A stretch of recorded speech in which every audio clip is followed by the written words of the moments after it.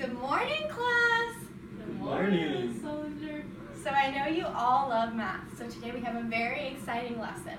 We're going to be solving two-step equations, and we're going to use something called PEMDAS. Now, before I tell you guys what PEMDAS is, can anyone raise their hand if they've used PEMDAS or heard of it before?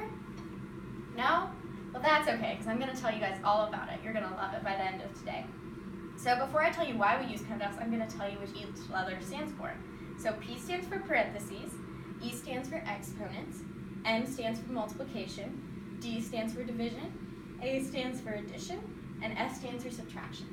So you might be wondering why it's PEMDAS and not MEMDAS or some other acronym. So it's PEMDAS because this, the parentheses, exponents, multiplication, division, addition, subtraction, is the order in which we solve two-step equations. So I know over the past couple of weeks we've been doing single-step equations, so you guys know how to solve. I'm going to give you an example. So you know how to solve x equals 5 plus 3. Just shout out the answer, everyone at once. 8. Good job, students. Okay, so today we're just taking it one step further.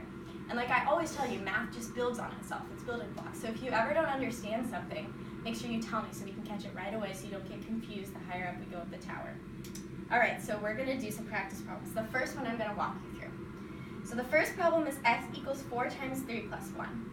So let's look at PEMDAS. So there are no parentheses, so we skip that one. There are no exponents, so we skip that one as well.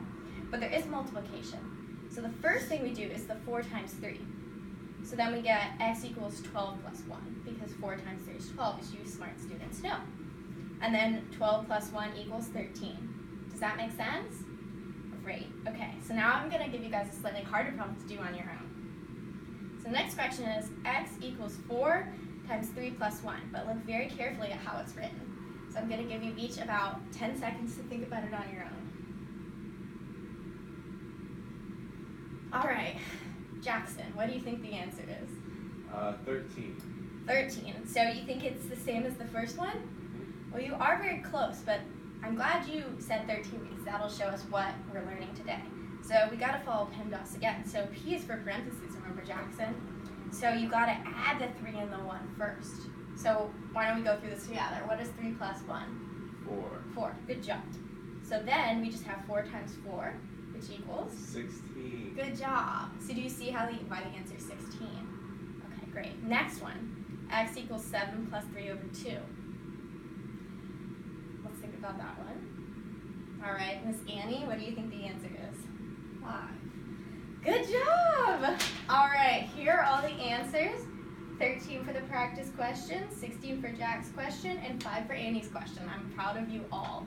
All right, now we're gonna sing a song to help us remember the order in which PEMDAS goes. Everyone pick up the song sheets from under their chairs. All right, ready?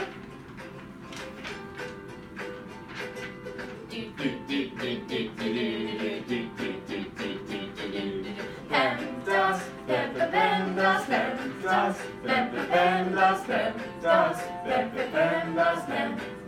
PEMDAS, PEMDAS. P is for parentheses.